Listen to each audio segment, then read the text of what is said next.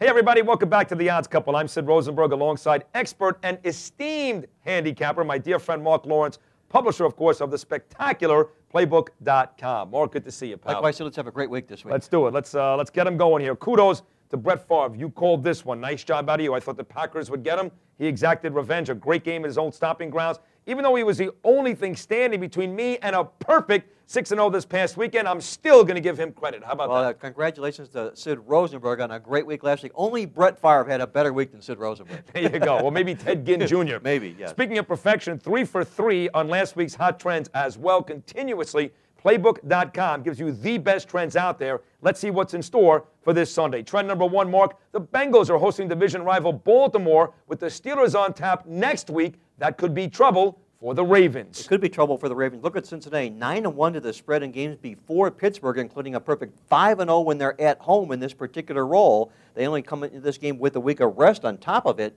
Look out for the Cincinnati Bengals here. Nobody knows this. They're flying under the radar right now. Look for this team to make the playoffs. All right, Mark. Trend number 2, the Seahawks are back home to face the lowly Lions after getting shellacked in Dallas. The spread is right at about 10, but Seattle actually might wish it was higher. How about the Seattle Seahawks laying a 10-point favorite in this football game? I don't think so. 1-12-1 to the spread when they're laying double digits off a double-digit point spread loss. The bottom line, bad teams shouldn't be laying double digits in football games. I don't care who the opposition is. Happens to be Detroit this week, but you don't lay Seattle minus the 10 here. Look out for the Detroit Lions. Not the upset, but at least the cover. Yeah, that seems like a lot of points. So Detroit did lose to St. Louis last week, so they're kind of the ugly duckling of the week. The Eagles trounced my Giants last Sunday.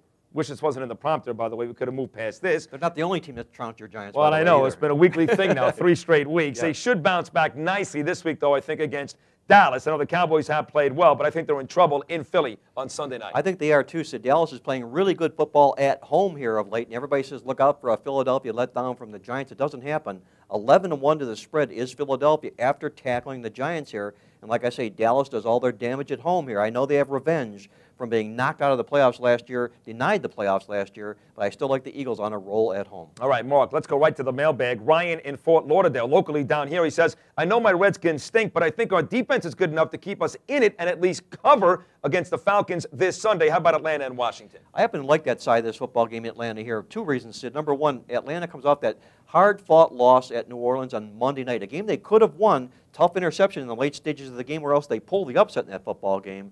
Now they're going to go lay double digits to Washington, who has a week of rest and the better defense. You don't lay double digits to teams that have better defenses here. I know Washington's offense is inept, but a good defensive dog here. Take the points with the skin. All right, there you go, Mark. If you have any handicapping questions out there, folks, send us an email, theoddscouple@opensports.com. That's theoddscouple@opensports.com. Segment number 1 in the bag. The picks are coming up next. Stick around. We're making you money right here on The Odds Couple.